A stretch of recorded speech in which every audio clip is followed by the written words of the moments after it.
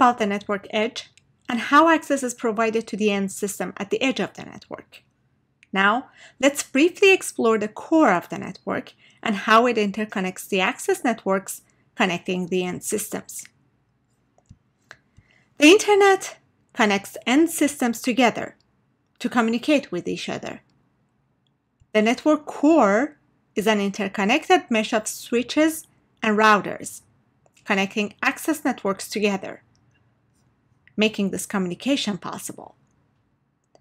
These routers and switches perform packet switching. This means that they help deliver small chunks of data, called packets, between the sender and the receiver.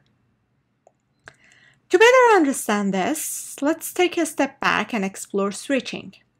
We have links and switches that connect those links together, delivering data between a sender and a receiver. This delivering happens by going through these links and switching among them. Switches sit between the links and make connections between their incoming and outgoing links.